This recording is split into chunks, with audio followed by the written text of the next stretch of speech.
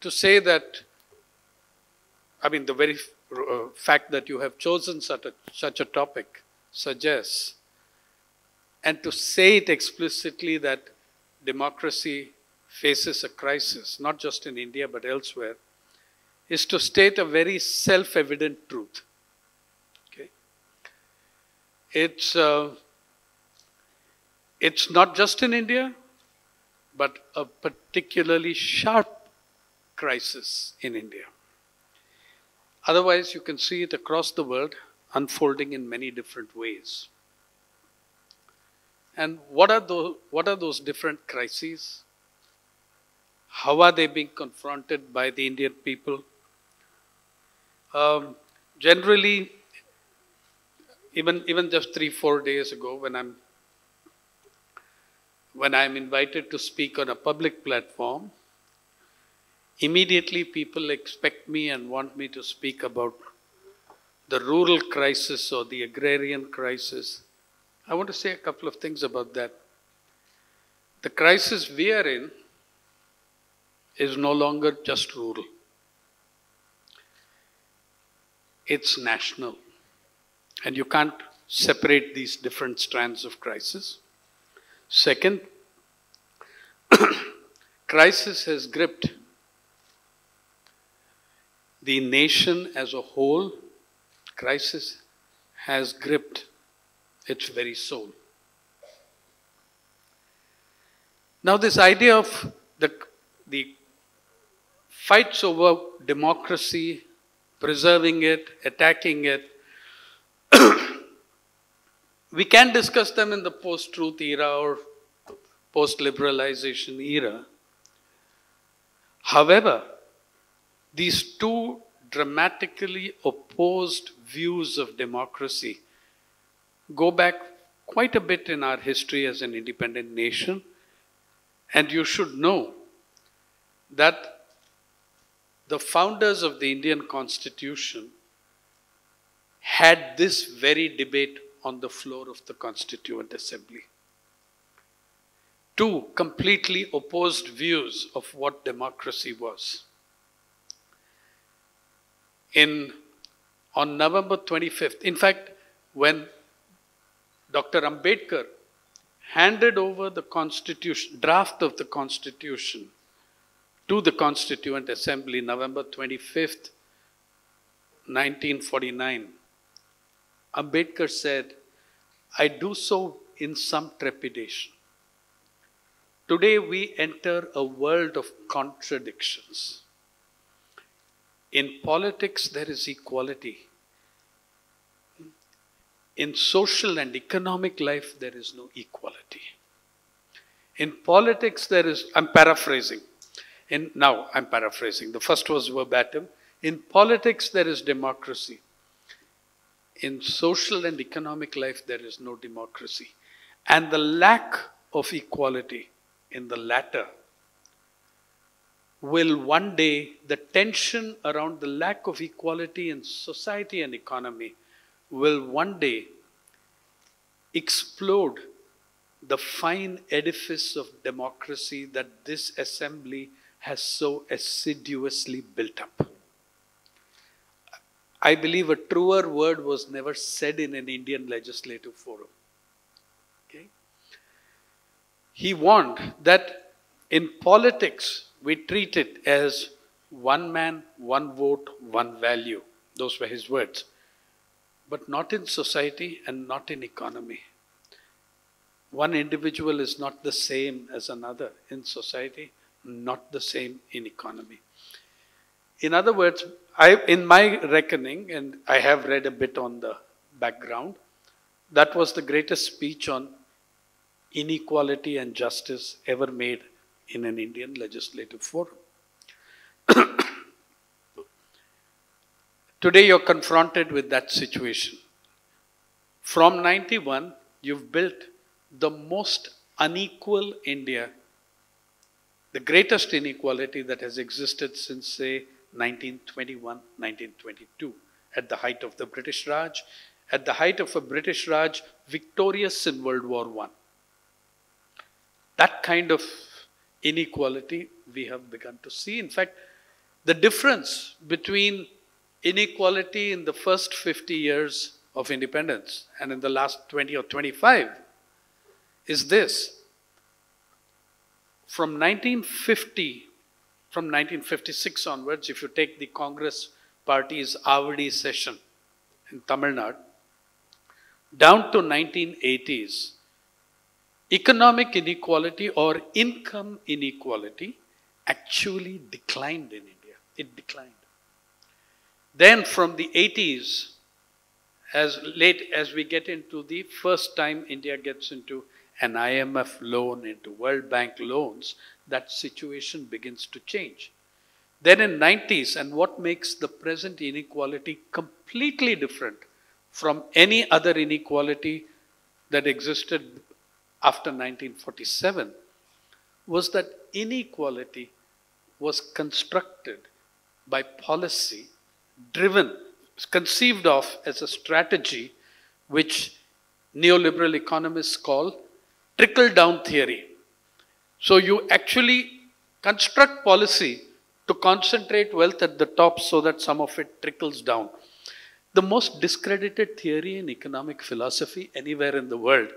But we brought it in. India has a genius for bringing in something which has tried and failed everywhere else and celebrating it as if it's a personal discovery of the Prime Minister, whoever is the Prime Minister at that time.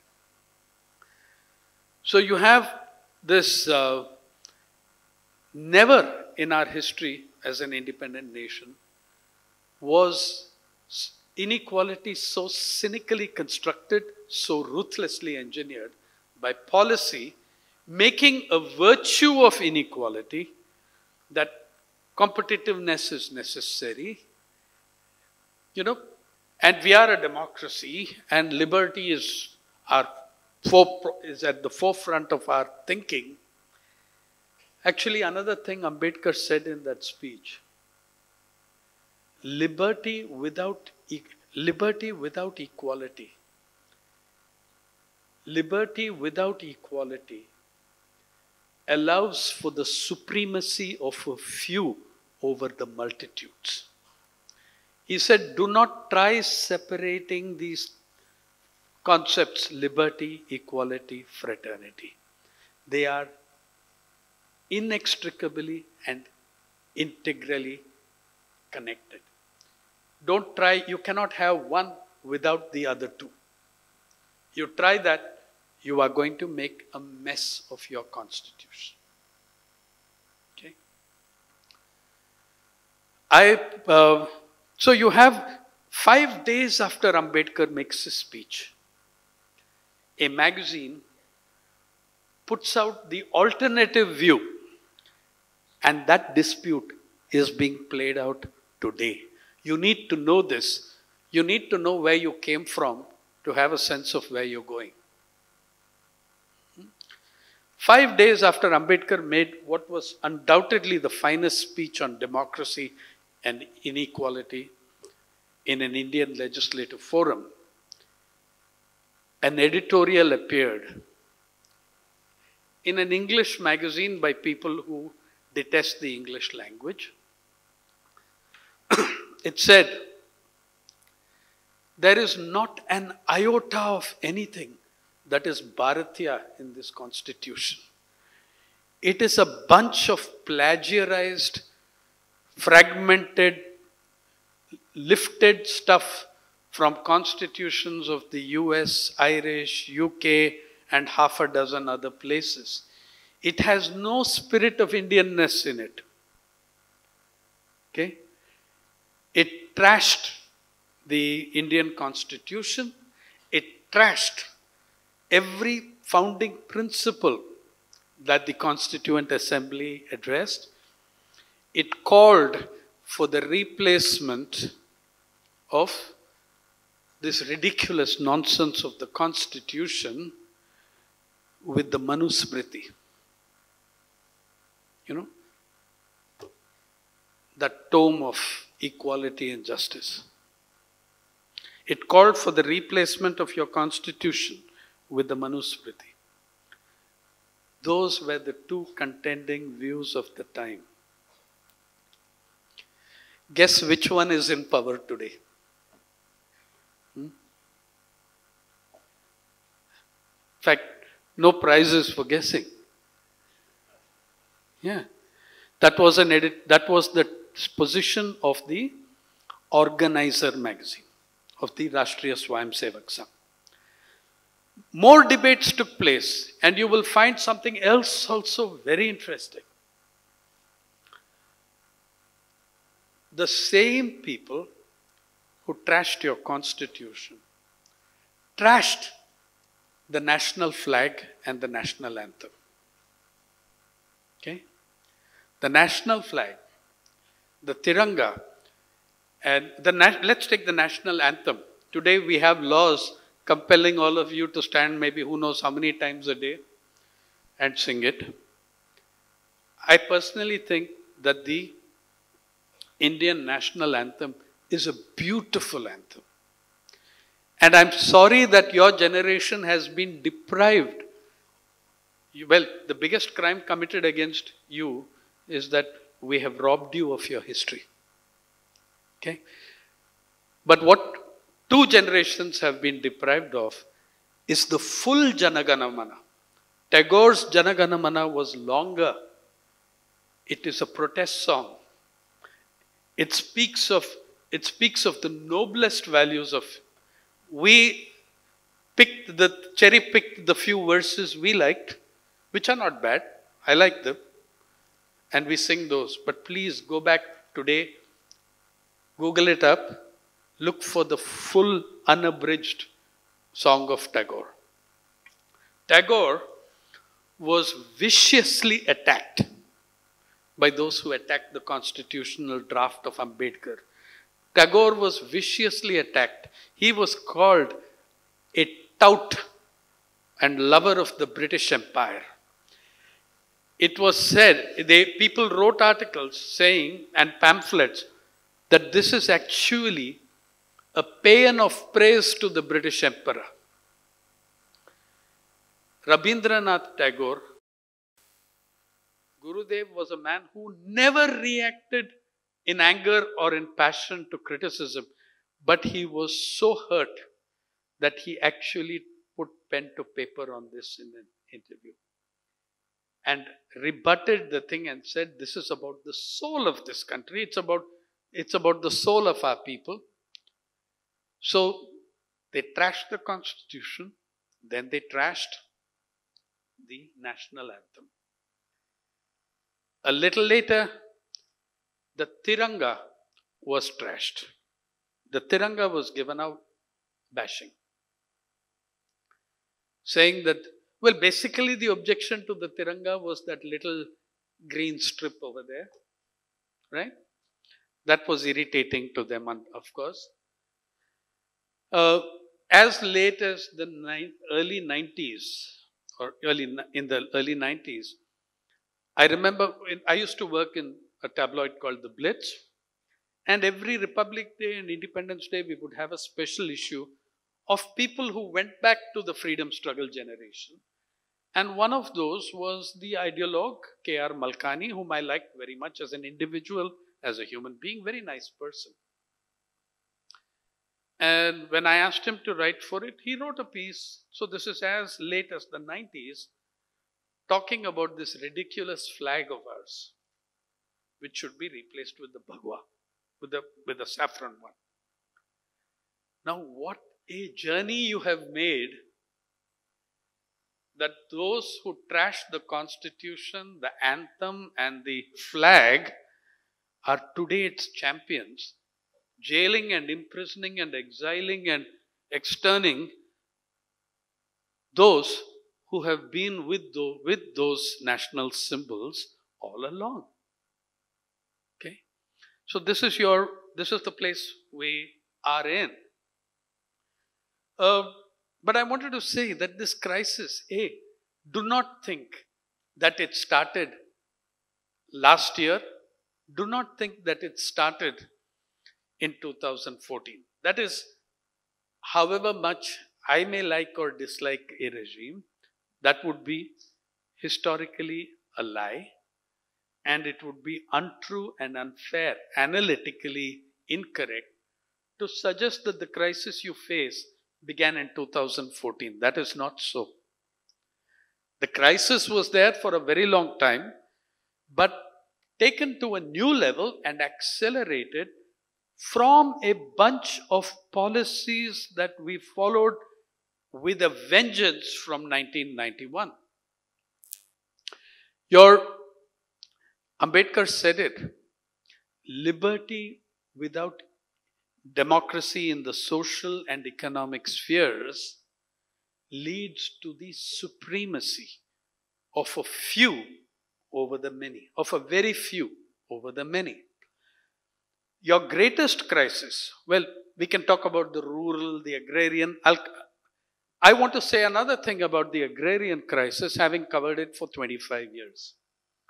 For the last 5 years, I have been insisting the agrarian crisis has gone far beyond the agrarian. It's no longer just restricted to agrarian society. It is no longer just about loss of productivity, loss of employment, the tragic loss of human lives in 315,000 farmers' suicides. Incredibly sad. I was the guy who covered those stories. And I'm telling you that it's gone beyond that. The agrarian crisis is no longer agrarian. It is a societal crisis. Perhaps it is a civilizational crisis when the largest body of small holders, small landowners in the planet are fighting for the very survival and dropping out of agriculture at the rate of 2,000 a day on average for the last 20 years. You are talking about a civilizational crisis. How will this not affect your democracy? I'm saying it's like Ambedkar almost laid down an iron law of democracy, and we are seeing it unfold today. Whatever he said in that speech, every day I encounter what he said in that speech.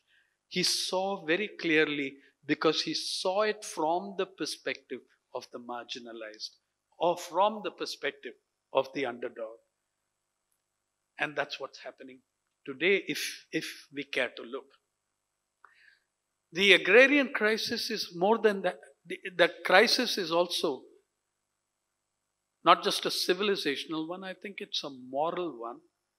It's a crisis of our morality, of our moral issue, of our moral standing, of our integrity and intellect. Because look, when 315,000 human beings from a single occupation have taken their lives in 20 years, and we have accepted it, where is the great outrage? Has any one of us expressed that outrage in some form that is meaningful? We were okay with it. We were all upset about it. We all clicked our tongues when we said this should not be. And then it was life as usual, business as usual. We have accepted it. I think it's not just about a loss of jobs and a loss of productivity, but a loss of our own humanity. Okay? We need to think about that. The greatest of these crises, and I'm talking about several now, employment, education, perhaps, well, let's take education. We are in an educational institution. I think that here I will say, I will make one qualification to what I said earlier. The crisis has been on for 28, 29 years. Okay? In its present contours. But there's been a huge acceleration in the last 6 years. A dramatic escalation in the last 6 years. And what has that done to ordinary people and their access to justice? The extension of the cow slaughter ban, the demonetization, the um, the GST, the tax. What has all this done to these people? What has it done to the people of whom Ambedkar was speaking in his final presentation in the Constituent Assembly? Take education. The kind of stuff that you're having in education. The kind of stuff that you're having in education. The previous MOS, Minister of State, my old acquaintance from Mumbai, Satyapal Singh ji. He was my police commissioner in Mumbai. He was also police commissioner Pune. And then he was Minister of State for Education in the central government for 5 years. If we just look at the top, you can look at what's happening to education. 5 years, Mr. Satyapal Singh made his single mission the discrediting of Charles Darwin and Darwin's theory. Though, there were a couple of things on which I agreed with him. He made about 70 speeches with this theme of Darwin said that man is descended from the ape. Actually, Darwin did not say that, for God's sake. Darwin spoke about a common ancestor. He didn't say man is descended from the ape. But never mind. That was Satyapal Singh ji's understanding of Darwin's theory. Okay? This is your Minister for Education. He understood Darwin's theory to say that man is descended from the ape. Then he made though in all this there were two things that I agreed with him, and not just because he was my old police commissioner. One is, in science, nobody is beyond question. Not Darwin, not Einstein, not anybody. Nobody is beyond question. There would not have been an Einstein or a Darwin if they had practiced the philosophy that some other great figure was beyond question. Yeah. If you had a present day Einstein living, he would be challenging the theory of Einstein. So I agree with Satyapal ji that, yeah, you don't have to, blindly accept. That's the antithesis of science, if you blindly accept. The other thing he said, his punchline sentence was, nobody has gone into the forest and watched apes turn into men. I agree with that, though you might find it disputed by a couple of leaders of the Bajrang Dal.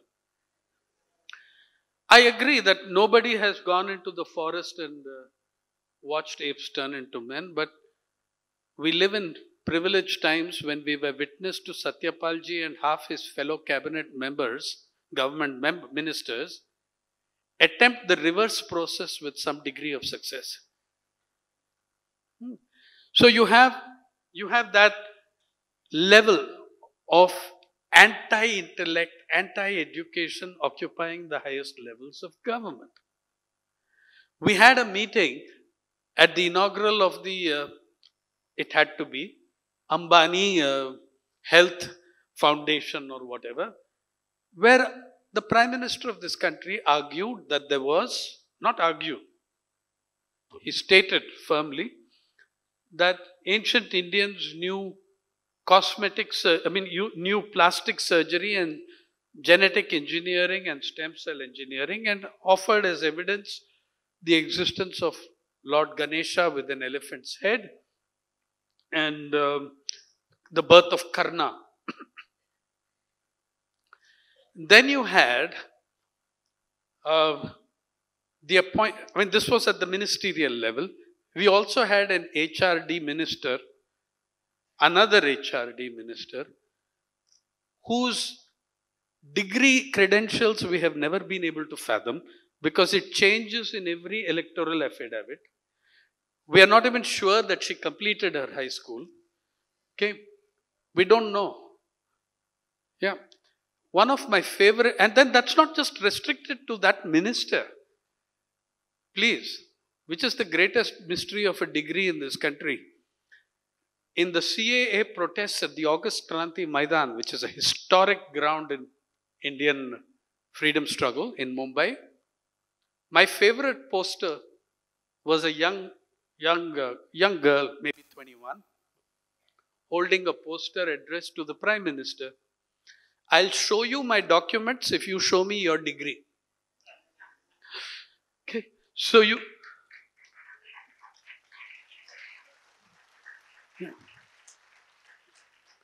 Now, I am one of those who believes that the protests on across the country are not just about the Citizenship Amendment Act. I think I was at the August Kranti, I attended several of the meetings. At the August Kranti Maidan, we couldn't get in. So strong was the crowd. I stood on a very high wall which had a very high fence, and 2-3 of us were clinging on. Too many people were clinging on. I didn't know when the fence would come down. And we looked pretty ridiculous up there, but everybody could spot us. So many students came up, spoke to us, took signatures or autographs or whatever on their books.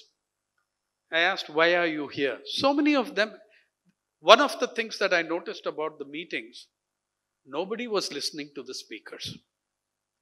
There's a reason. Because people came there to be seen. To say, we are here.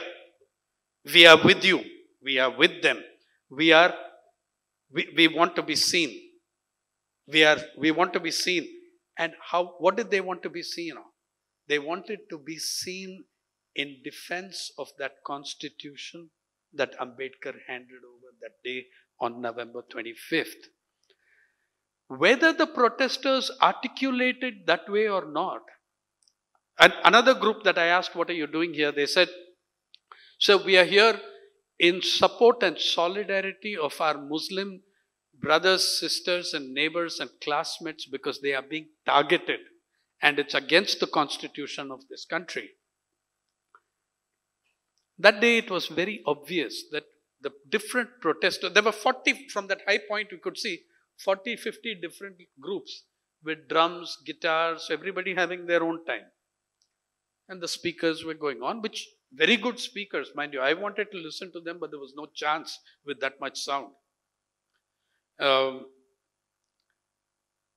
At that moment, it was so obvious that whether the young people there were aware of it or not, whether they were articulating it that way or not, whether they understand it that way or not, they were there defending the most basic principles of a republican constitutional democracy: liberty, equality, and fraternity. The very things that Ambedkar said are inseparable if we are to build a nation. Okay? Those young people were doing precisely that. And that was something fantastic. Though now I will say, I'm very glad all of you are reading out the preamble of the Constitution. Can I invite you to read a little bit more of the Constitution? There's a chapter called The Directive Principles of State Policy, which I will offer to you in my conclusion as the way forward. A unique chapter of the Indian Constitution, unique perhaps to only two constitutions in the world, the Irish and the Indian. Okay. So you have this crisis in education, which I need not belabor. You have a crisis of the urban with the kind of migrations that are taking place as agriculture collapses in the countryside. Okay? Between the 91 census and the 2011 census, 15 million farmers dropped out of agriculture. That's at the rate of 2,000 a day, every day for 20 years. You do the math. 15 million, 20 years. More than 2,000, maybe 2038 or 2040. Something terrible is happening in your countryside and has been happening for a while. That's why I am not only an alumnus of Loyola, I am a very proud alumnus of the Jawaharlal Nehru University, Delhi. And when invited there to do a teach-in in 2017, after Kanhaiya had been arrested by the police, I said something to my younger generation there, which I say to you here. What's happening to you, what's being done to you is terribly wrong. And you should resist it, and you're fighting on behalf of all of us. But it's not new. As I said, welcome to the rest of India. There are hundreds of millions of poor and marginalized people for whom this has been the norm, this has been the life for many years, not just Kashmir. You can take the Northeast where we have had martial law for 60 years. No rights, no liberties, no equalities, no fraternities. You can look at Kashmir today. The very arguments that were made for the arrest of all, the very stories we were told after the dismissal of a government in Kashmir, that people have accepted it, there's nothing wrong, everything is calm, nothing has happened, and we arrested so and so because of this, are the very excuses trotted out for attacks on liberties and rights everywhere else in the country now. We have nationalized that trend. The trend of 1949, November 30, that attacked the Indian Constitution. Now,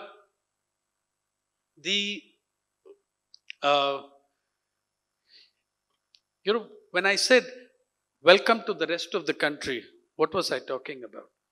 For decades now, especially after 91, when we started grabbing the resources of the rural poor, when we started forcibly acquiring land, as we are doing in Maharashtra till last year, for the bullet train or some other grandiose project, a bullet train between two cities, in which there are some 26 flights a day between those two cities.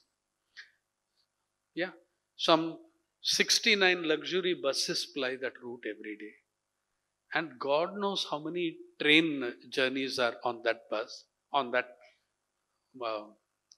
Mumbai-Gujarat route. But we grab land for it. Since the mid-90s, land grab for SCZs, for the super rich, for the concentration of wealth in the name of trickle-down theory and creating employment. Note this, that all those SCZs land was taken on the promise of employment. Not one job have you added to your economy.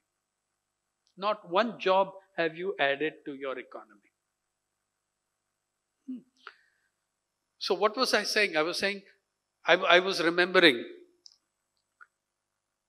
Andhra Pradesh, the anti-port, the new port in Srikakulam, the anti-port agitation. All the agitators arrested with 20, 30, 40 cases against them. One of them, a 78-year-old lady weighing less than 40 kilograms, maybe 35, 36 kilograms.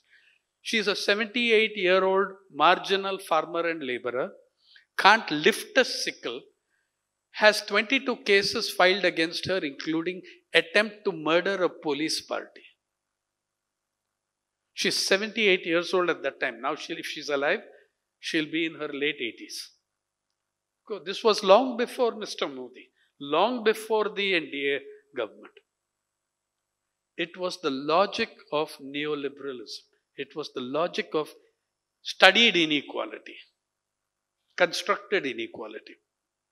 So imagine how this woman would go and murder a police party. POSCO in Odisha, Jagat Singhpur.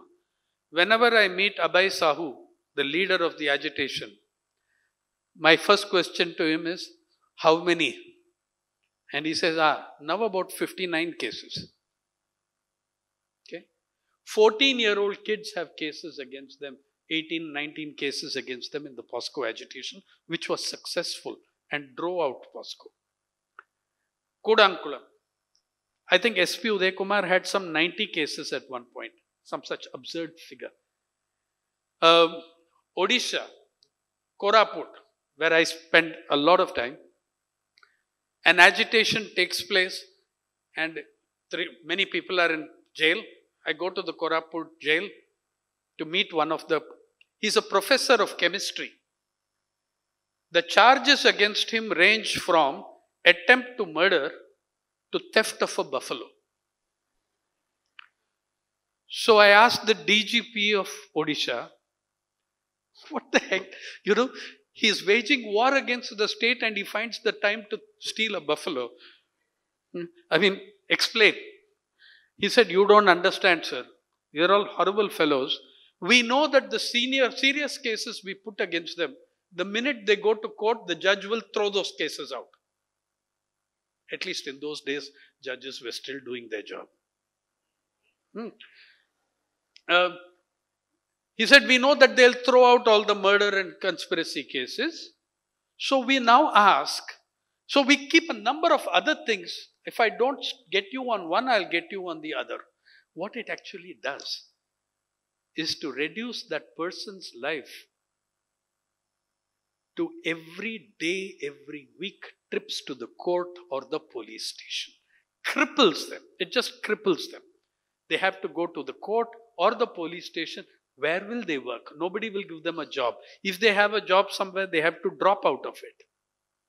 The Jarikas, husband and wife, in Kalinganagar, 17 people shot dead for the great steel plant. In Kalinganagar, Ravi Jarika and his wife, Adivasis, educated, BScs from Cuttack University. In their life, they hadn't been to a police station. Now they don't go anywhere else. Between the two of them, they have some 80 to 90 cases filed.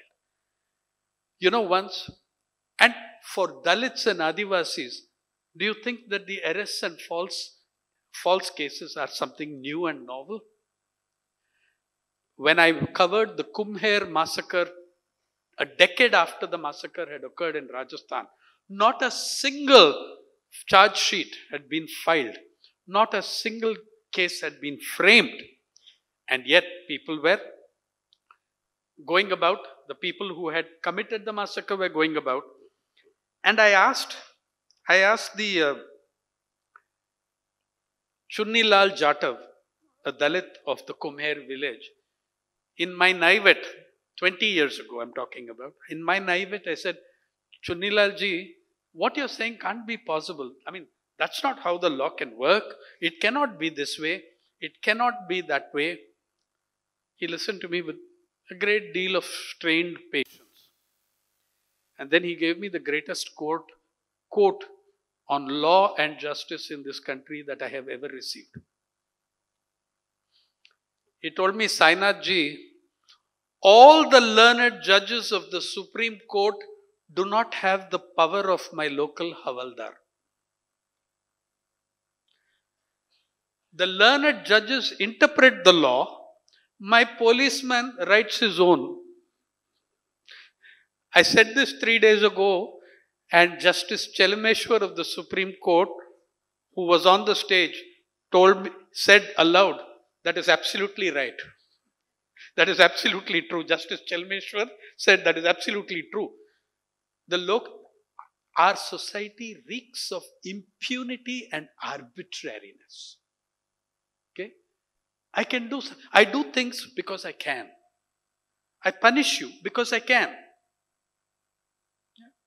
So there is that at every time, whether it's an economic or a political or a social crisis, it intersects with that crisis of our social composition and outlook, of our caste system, of our impunity and arrogant arbitrariness. That, by the way, also influences all the data. There is a crisis of data in this country. Most of you understand this. That they've killed the data of the National Sample Survey Organization. Only the consumption data, a little section, has escaped from somewhere and paraded itself in some sections of the media. There was a body called the National Nutrition Monitoring Bureau in Hyderabad. In 2014, it came out with a report saying that people in the countryside were consuming less of most essential minerals, magnesium, milk, most of it They were consuming less than the Indian population had consumed per capita 40 years ago. Now the government, how did it deal with this data? It shut down the National Nutrition Monitoring Bureau. When the National Crime Records Bureau started publishing, in fact, the statisticians of the National Crime Records Bureau blame me for their woes because I was the guy who would every year write about what the numbers were on the farm suicides. In 2014, soon after coming to power, and don't say again it's only them, Mr. Sharad Pawar, the great farmer leader, had started this process of crudifying. The UPA did plenty of damage. The NDA is in these respects, not on the social level, but in the economic policy and in law policy, you can say that the NDA is the UPA on steroids. In fact, Mr. Arun Shourie described the difference between the Congress and the BJP, saying the BJP is Congress plus cow. Yeah. And I would say on steroids. Both cow and the party. Yeah. Now, the kind of damage that now look at the intent and what it has done. Why did they extend the cow slaughter ban? They thought, okay, we will give a beating and teach a lesson to these wretched Muslims. That was the aim in Maharashtra of extending the cow slaughter ban in new methods, new ways, new clauses, etc. What did it eventually do? Oh yeah, did it devastate the Muslims? Of course it did.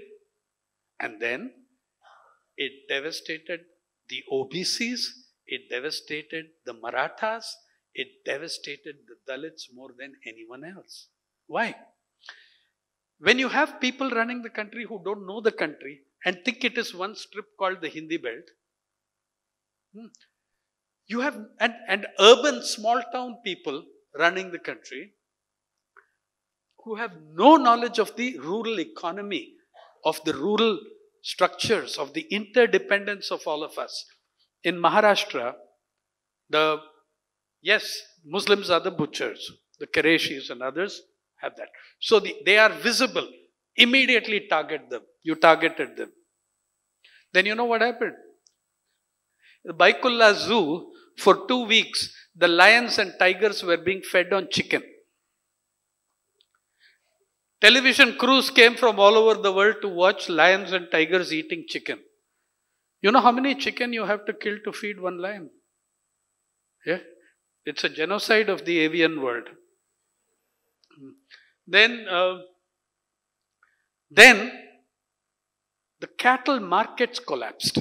Normally, you have a rural crisis when the cattle prices at the cattle markets fall 30% below normal. That's what you are taught as an IAS probationer in the Mussoorie Academy.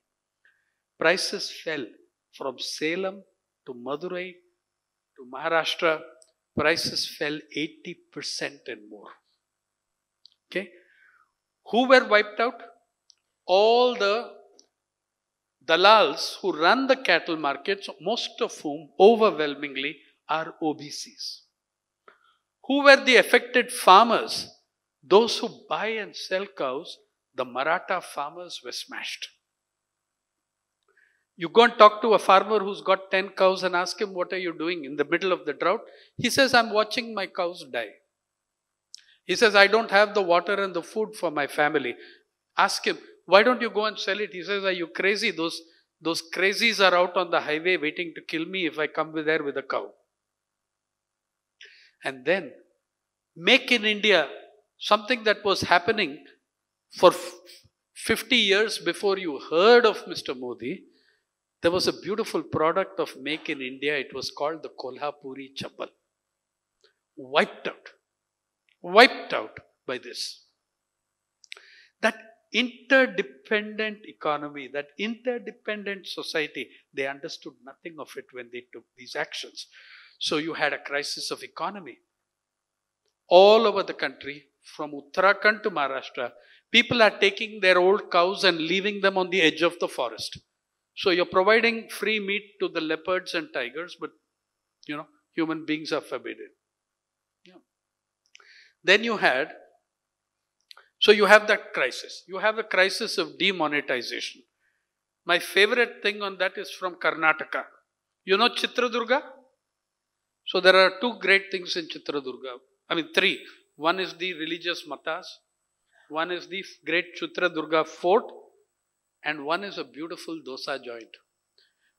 Now, when I landed in Chitradurga, you know where I headed. I headed for the dosa joint. This is 1 year anniversary. It was the anniversary of demonetization. I asked the restaurant was plastered with notices. So I asked my fellow journalists, so what does that say in Kannada? They said it says, please do not produce 2,000 rupee notes in this restaurant. We will not accept. Yeah? Please tender exact change or smaller notes. So I asked the manager, proprietor sitting there. I said, demonetization was 1 year ago, I say. Why are you still having that notice? He said, sir, we were affected very badly. We lost 60% of revenue. I said, yeah, but I'm told you have recovered. He said, yeah, I've recovered. I said, then why are you having 6 of these notices? He said, sir, let it be. Who knows what they'll do next? Yeah. So, demonetization devastated all across your society. Indian agriculture, 98% of your transactions are cash transactions you had. Then you put on the GST. You create, see, it's become very important, the constitutional crisis. All of this fit into one gigantic crisis, the crisis of inequality, which is today greater than it has ever been in the world. And if you and I don't take that crisis seriously, and as Ambedkar said, don't look at it just in terms of the politics, look at it in terms of the economics, and look at it in terms of the social.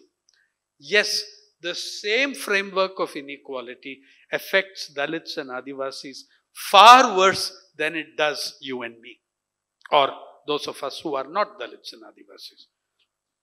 Here is Oxfam's latest numbers on global inequality. And you will see what a gender face, what a regional face, what a political face, what a caste face it has. The richest in 2019, the richest 22 men in the world, the richest 22. What is the world's population? 7.57 billion. The richest 22 men in the world have more wealth than all the women in Africa. How many women are there in Africa? 650 million. 650 million women there are in Africa. And 22 of the world's richest men. If you think that's an obscene figure, try this. Oxfam's economists made a calculation. Suppose you are, let's say, a little elderly, about 5,000 years old, and you have been living since the time of the pyramids of ancient Egypt. Okay? How many years ago was that? 5,000 years. If you had been living since the pyramids of ancient Egypt, maybe you were a pharaoh, immortal, and you saved $10,000 every day of those 5,000 years. You saved $10,000.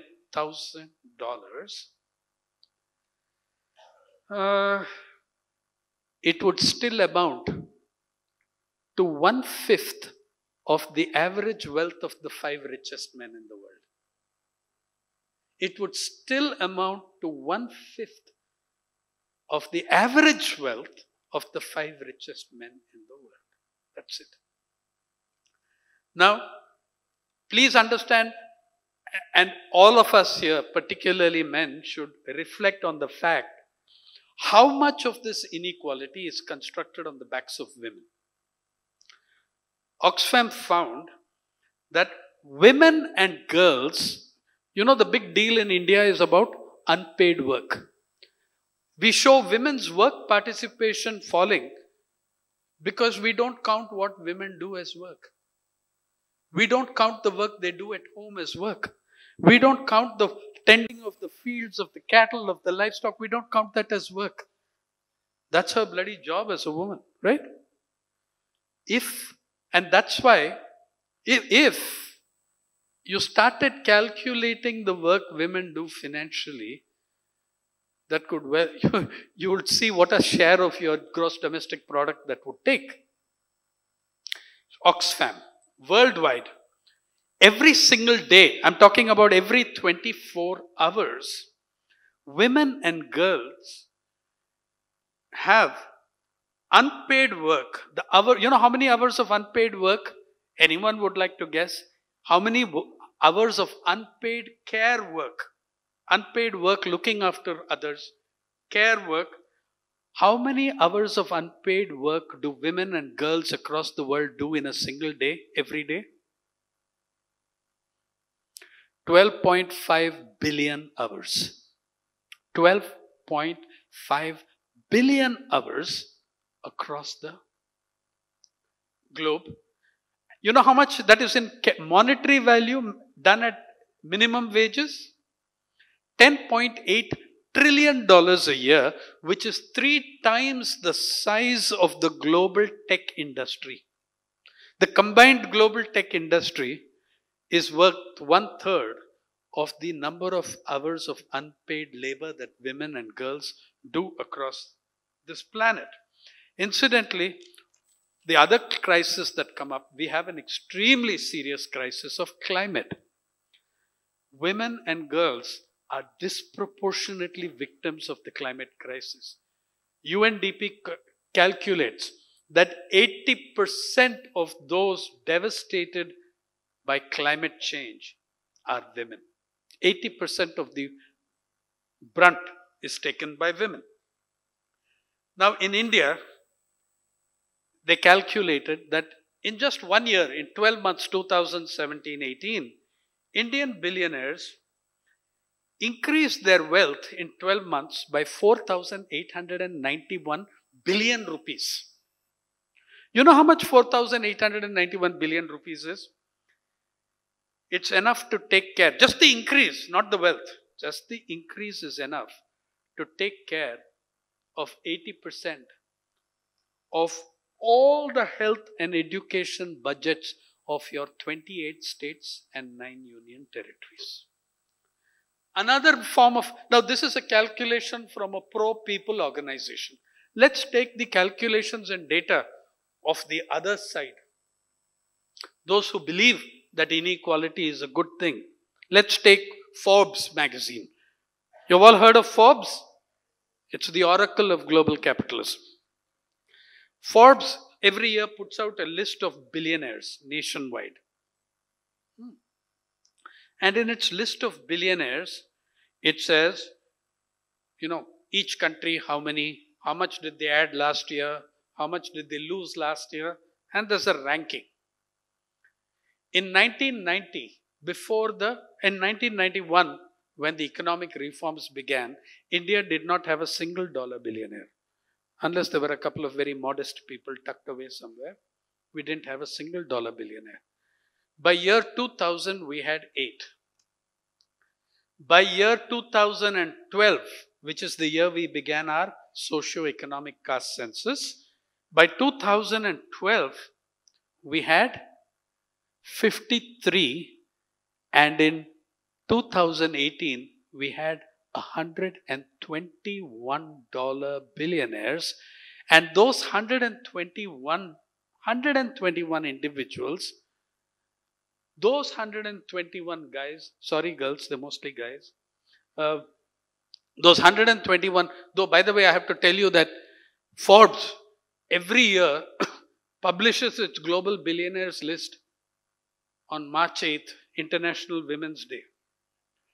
Maybe it's an aspirational thing. You can also hope. You know, you can also dream of it.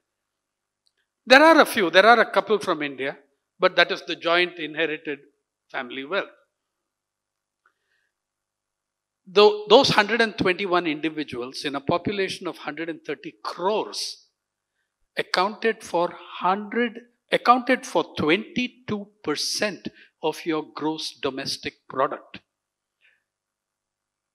Giving that whole other meaning to the word gross. 22 individuals you have concentrated that kind of wealth. What about the other end of the spectrum that Ambedkar spoke about? What was that other end of the spectrum? The socio-economic caste census showed us 75% of rural households. How many rural households are there? 179 million in the 2011 census. 75% of your rural households, the main breadwinner took home less than 5,000 rupees a month. Okay? Less than 5,000 rupees a month. If you raise the benchmark to 10,000, it's 90% of rural households take home, have a breadwinner who takes home less than 10,000 a month. How many families take home, the main breadwinner takes home more than 10,000? 8% take home more than 10,000. Again, this has a caste face. 8% is the national average of rural families where the main breadwinner takes home more than 10,000.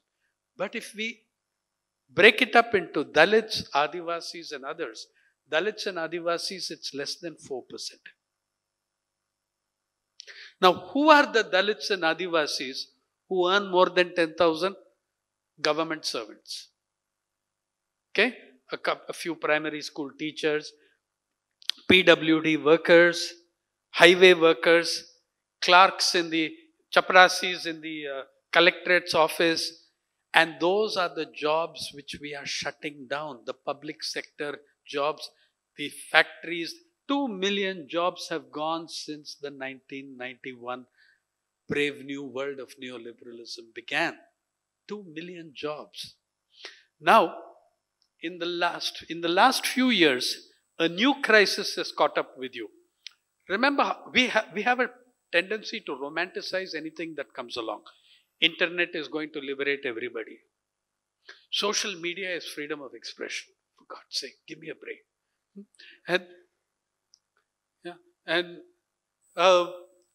So one of IT industry, India's IT industry, which delivered automation in all other industries, in 2017, automation came to the IT industry, which laid off, top 7 companies laid off 56,000 people.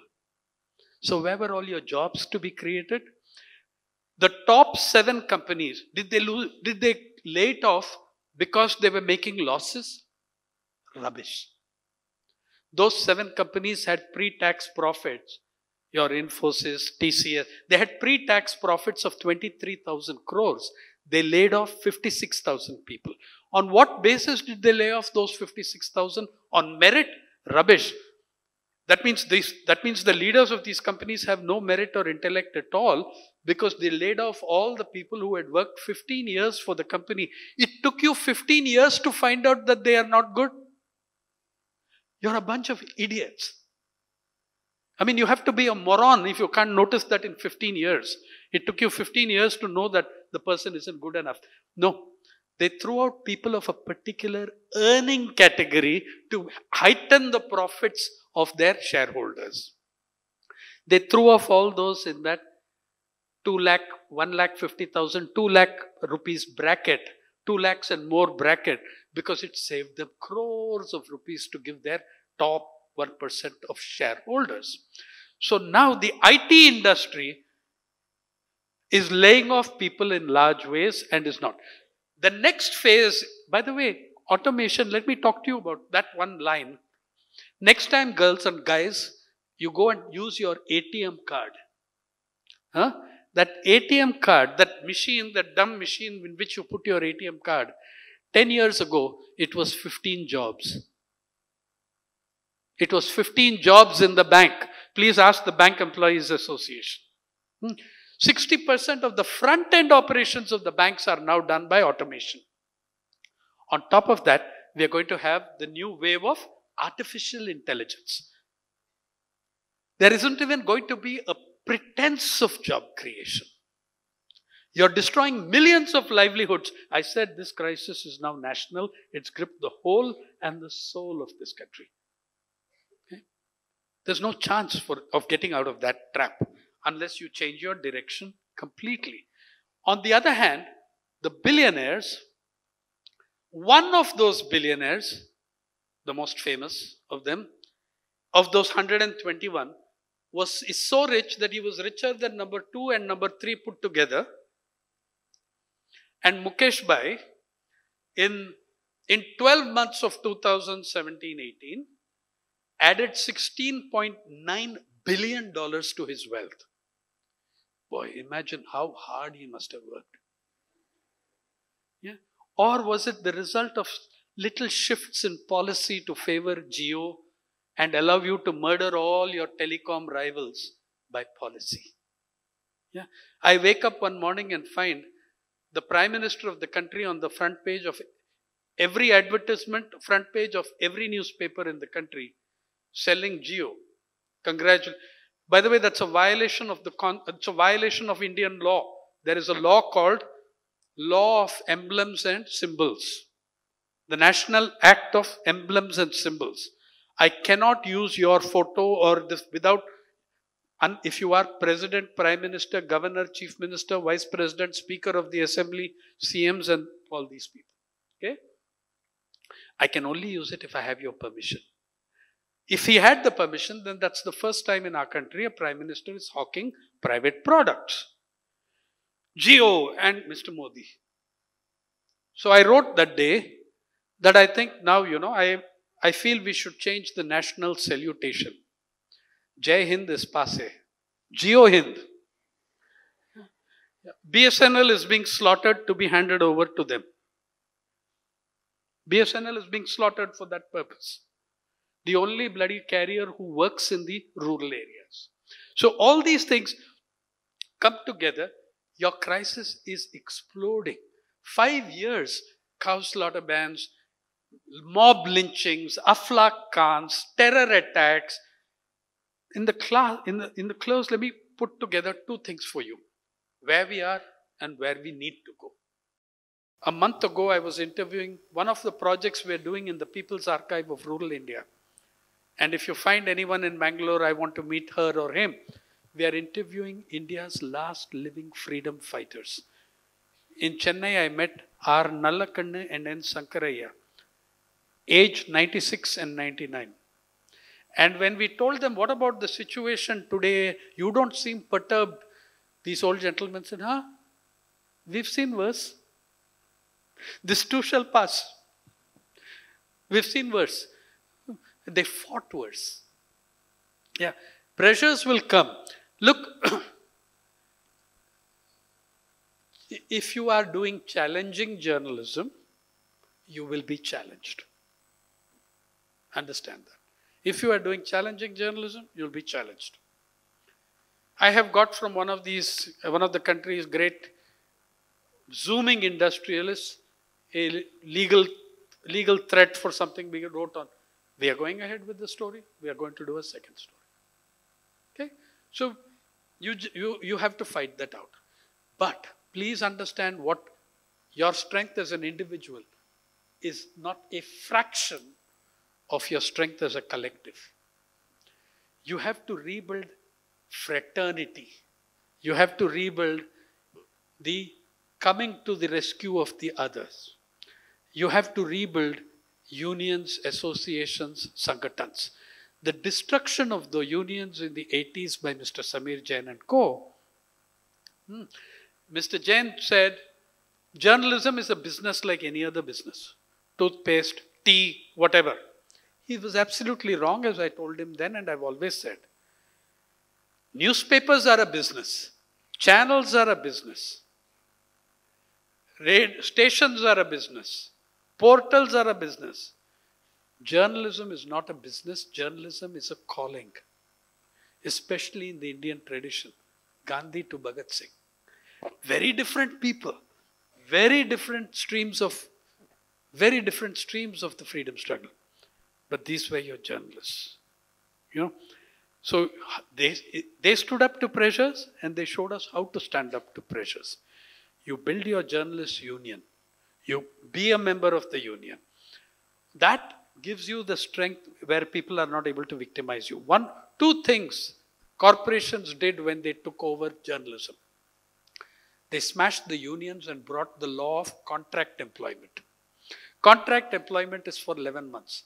In the 8th month, somebody whose mother is in the hospital, in the ICU, one child is looking for education loan to go abroad, 2 kids are just completing college, one is applying to college, or one of them is applying to college, and you're called by the boss 90 days before renewal of your contract and say, okay, we are backing this party and you will write this stuff and it will go under your name, praising this man to the skies. As one of those journalists asked me, do you want me to be a hero? When there was a Working Journalists Act to protect us, we could fight this. Now these guys have killed the Working Journalists Act. The Supreme Court has thrashed them for not implementing the Working Journalists Act and the Wage Board. They don't care. They don't care for the Supreme Court of India. And that brings me to your question about solutions. One is absolutely destroy monopoly control of anything, especially journalism, especially health, education. If you have monopolies are based on the issue of the bottom line is the bottom line. They are therefore, when a corporation takes over journalism, what is its philosophy? Journalism is one more revenue stream, right? It's got to make money. So that's why rural India gets 0.67% of the front page of the average national daily. Okay? Because it doesn't make them money. It doesn't buy the products of their advertisers. Yeah, it can't buy their Santros and their BMWs. So I cover you if I make money out of covering you. That's why Bollywood gets so much attention. And the tragic suicide of a young female model in Mumbai got 3 pages, which was in 2006, which was more than the suicides of 3,000 farmers that year had got. One makes money for them. It sells a lifestyle. It sells an idea. It sells an aspiration. The other doesn't make that money for them. Monopoly over information and ideas. You are controlling. Look, a large number of those farmers who used very wretched, bad seeds. Who were the brand ambassadors who sold them that seeds? Icons of Bollywood, who appear in their living room on the television every evening in some TV serial, telling them, use Ball Guard. It's going to change your life. It did.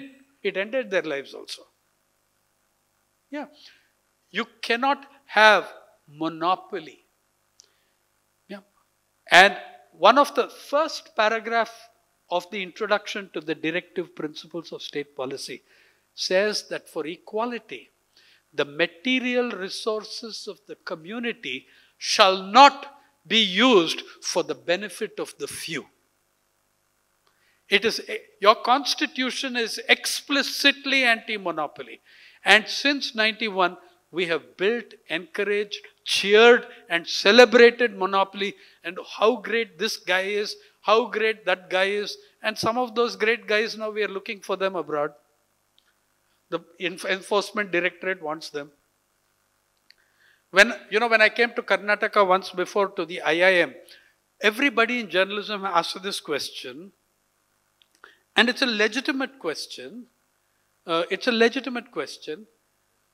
Sir, what is your revenue model?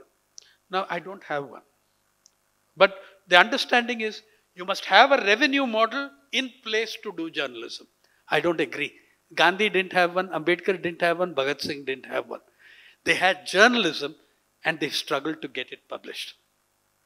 Tell me, if revenue model, venture capitalist, approval, if these are what the basis, you have already lost the battle. If Valmiki had to get the approval of the CAs of a venture capitalist for writing the Ramayana, what sort of an ending would the Ramayana have had? If Shakespeare had to get a VC's approval to write Romeo and Juliet, could it have had a tragic ending? Tragedies don't make money. That's what the film industry will tell you. Do you know that Walt Disney has an animated film, Hunchback of Notre Dame? It has a happy ending. The classic Hunchback of Notre Dame, a classic of European literature, has now a happy ending because tragedies, you're approaching children. Let's give them fun, not tragedies. So if you don't fight monopoly, I agree this thing with journalism students sitting here. How you raise money is a problem. I hope to raise money from all of you. But on random donations. But revenue model, the business guys of IIM asked me, sir, you have to explain what your revenue model is. I said, I don't have one, but there are two which I admire and both of them are from Karnataka. One was Veerappan and the other Vijay Mallya. What revenue models? Veerappan ran his revenue model for 40 years. Most inclusive model. From the forest guard to the forest minister, everybody was on the take. And Vijay Mallya. Okay? Sitting with 9,000, 10,000 crores of your money and mine in a flat in Mayfair in London. I think that journalism is an idealistic occupation. It's a calling. Yeah. You have to make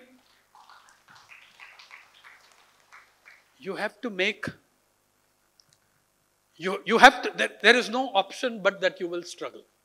You have to make compromises. You have to make compromises, but you have to understand the distinction between a compromise and a sellout. You have to make that distinction between a compromise and a sellout, between selling your labor and selling your soul.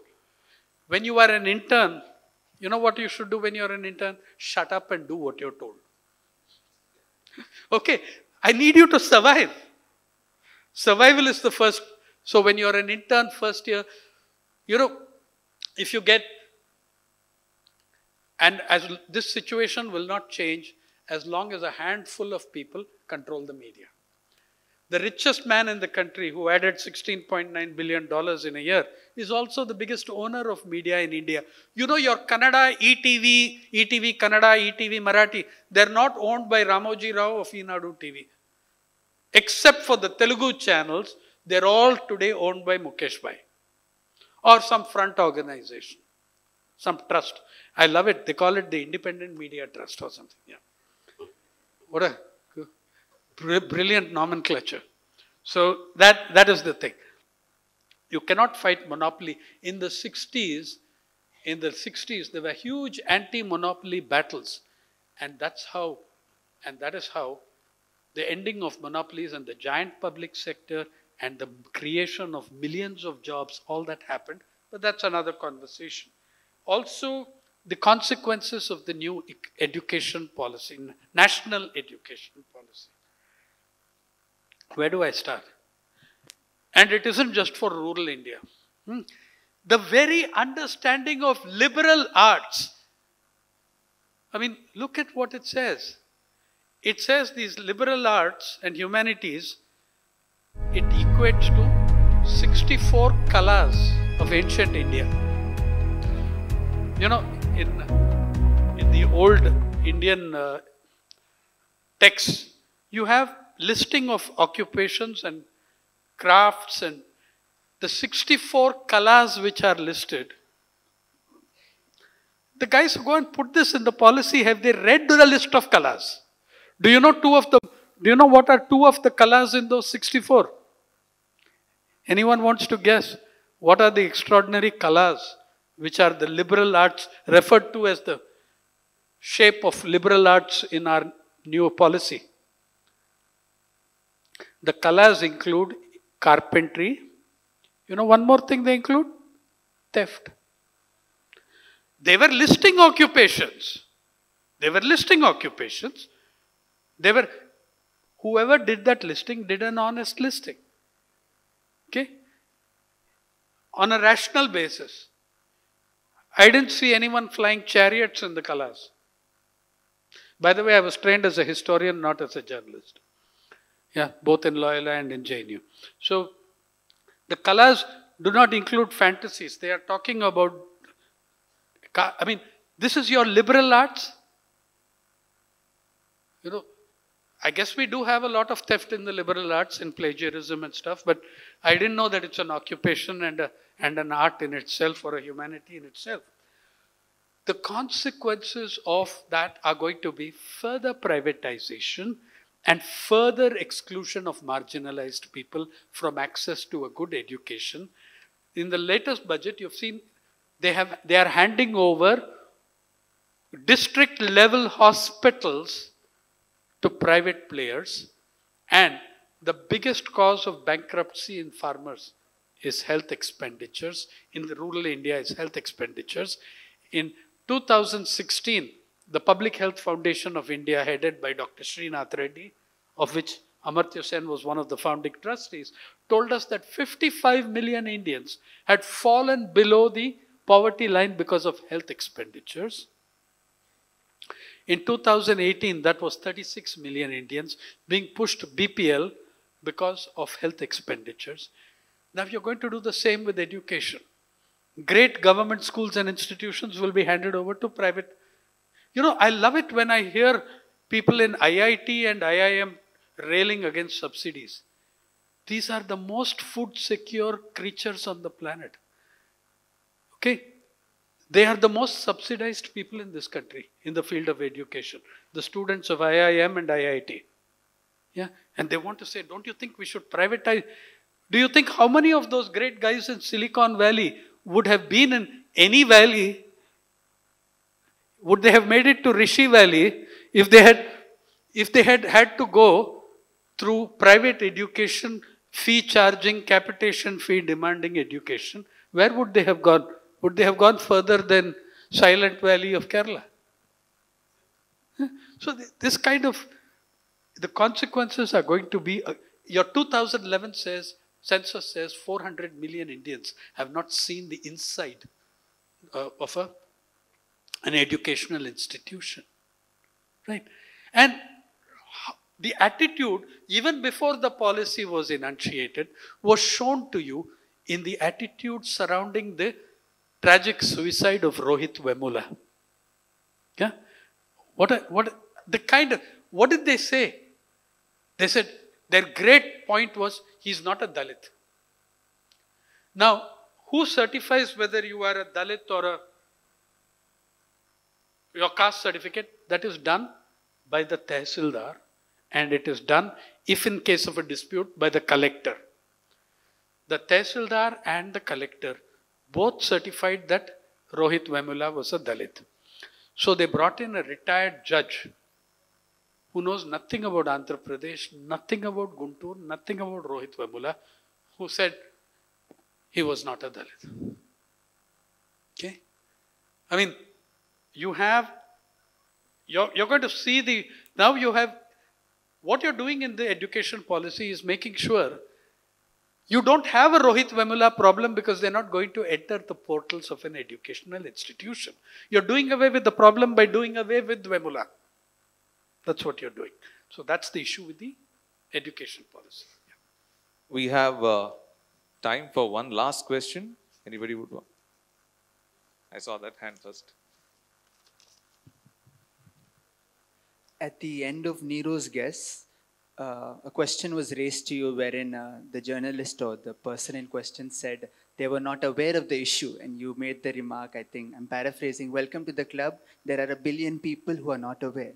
My question is, when we go out and spread and educate these 1 billion people, majority of whom are already blinded by the false narratives that are in place by our private media, what are the practical steps we must keep in mind and execute while educating these individuals? Because today the so-called urban debates and other debates have already brainwashed the narratives, and WhatsApp University has given ample, almost rote-learned facts as so-called responses. What are the practical measures and patient measures we must take to combat these narratives, delegitimize them, and give them the so-called truth, if it even exists? One of the first things you need to do is to end the romanticization of technology and techno-managerial solutions to everything.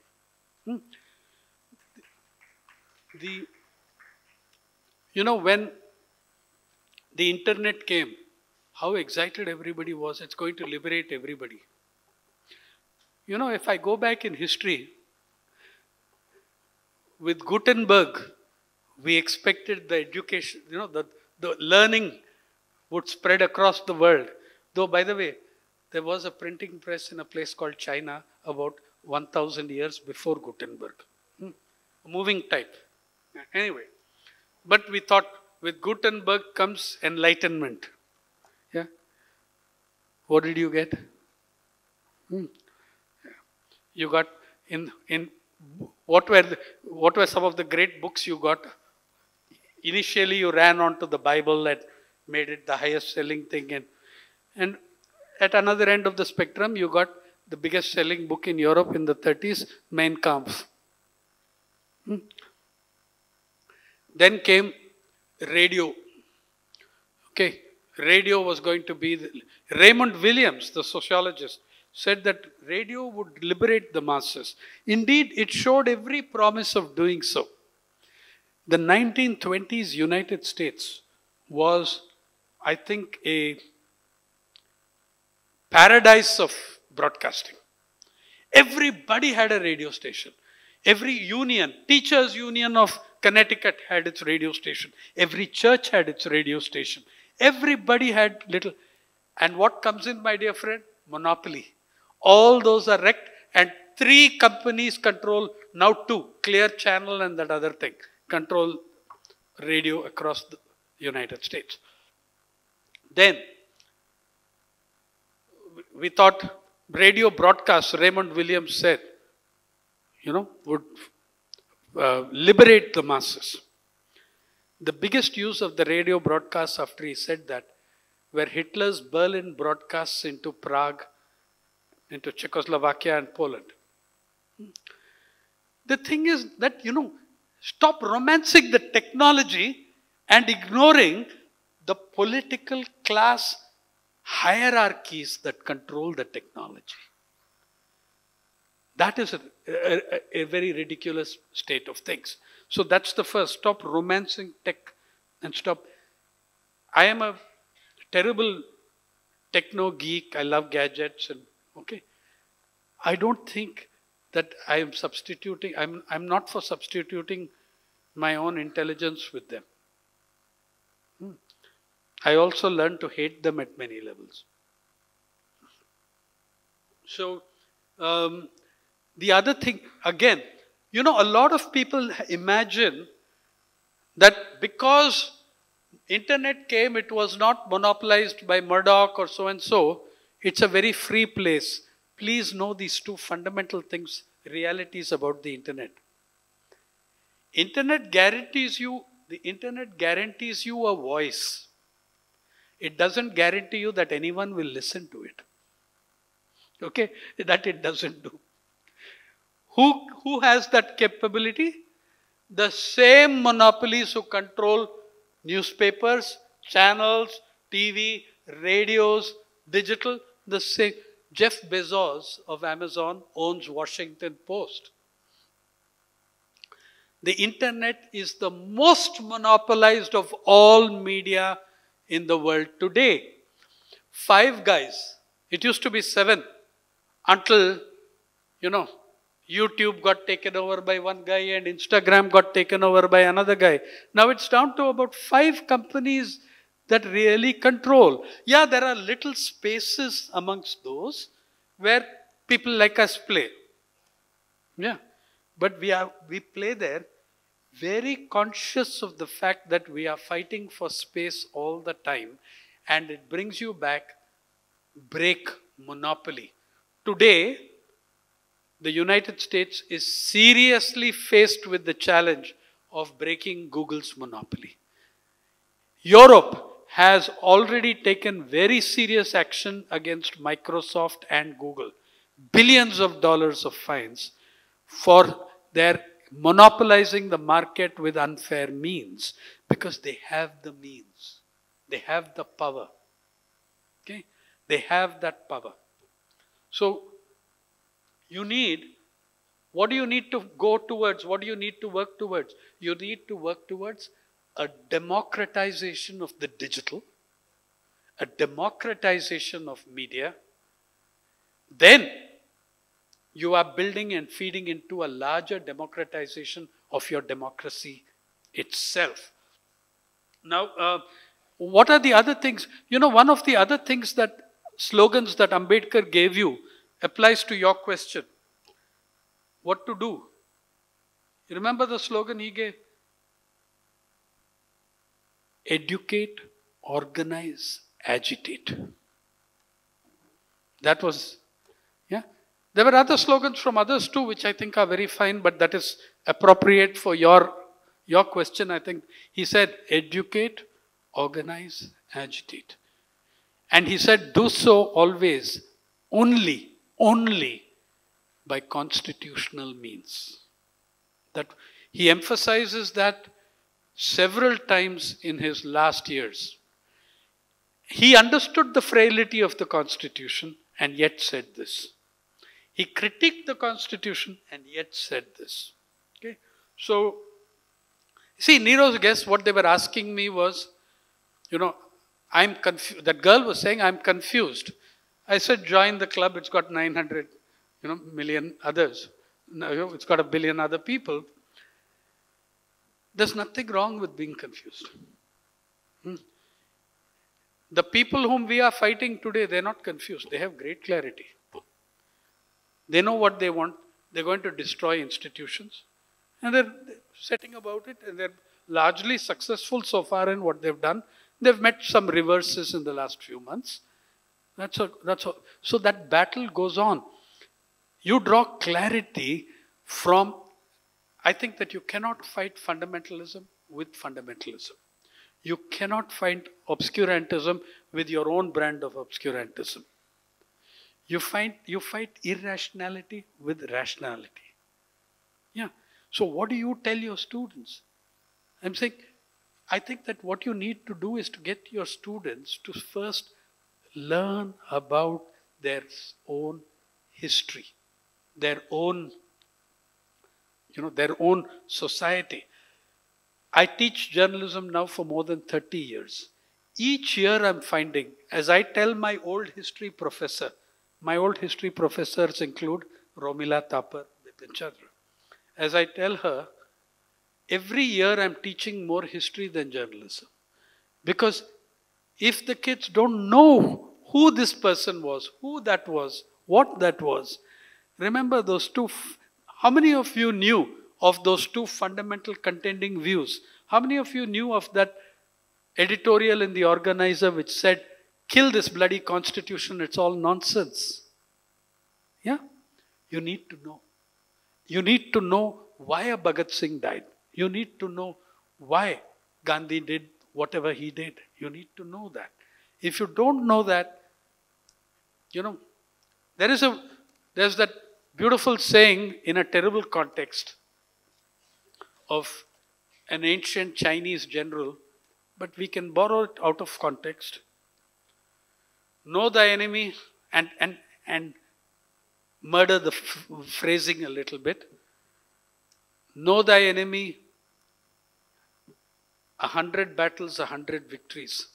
Know thyself, 1,000 battles, 1,000 victories. Thank you.